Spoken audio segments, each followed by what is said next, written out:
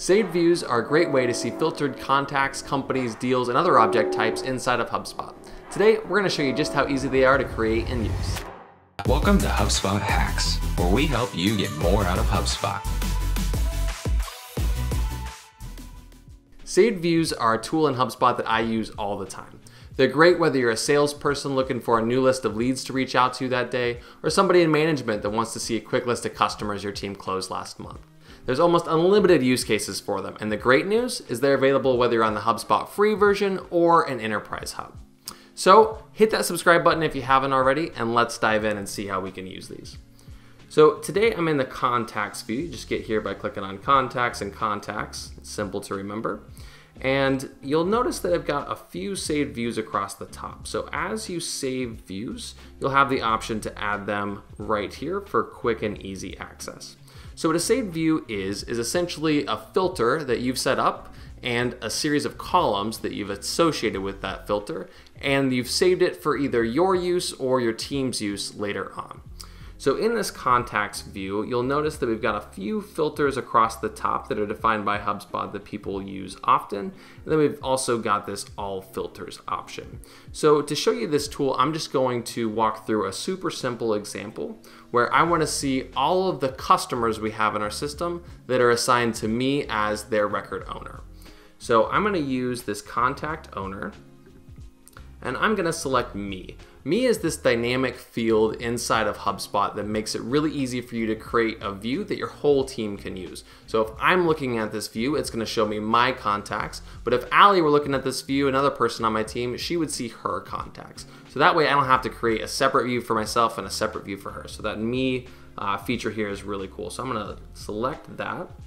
Then I want to see all of the customers, and we track that based on life cycle stage. So I'm going to go into all filters here, and I'm going to hit and here, and I'm going to say life cycle stage is any of customer. So this is going to show up all of the customers. So in our sample portal here, I can just exit out of this, it'll save. I've got 2 customers in our sample portal that have their life cycle stage set to customer as they should, and the contact owner is me. So now I've set my filters. The next step here is to set up your rows here, your columns. So we're going to go to Actions, Edit Columns.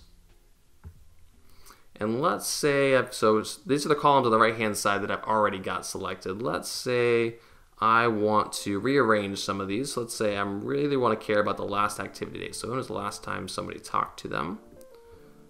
And let's see what else we've got here. Let's say I want to know the date they became a customer. So I'm going to check this box. It'll add it to the bottom of my list here. And I'm going to move that closer up here as well. So I'm going to apply that. So now you'll notice that these columns have changed for us. So I can see last activity date for the contact, and I can see the date that that contact became a customer. So now I've got my filters the way that I want them and my columns all set up. So the next step here is to save it.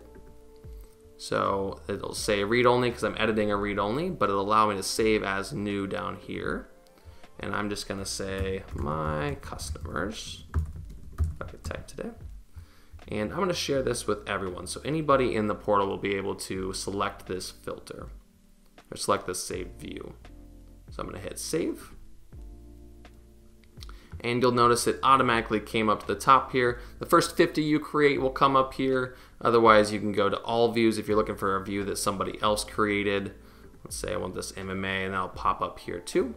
You can also move things around. So let's say I really care about my customers and I want that to be first. So I can move that there. And the next time I come into this contacts view, I'll be able to just quickly click on this and it'll populate my filters and columns. So this is available for any object type inside of HubSpot. So I was showing you with contacts, but you can do the same thing with companies, deals. You can do it whether you're on the board view or the list view. And then if you've got other types of objects in here, like we've got some custom objects in here for shipments.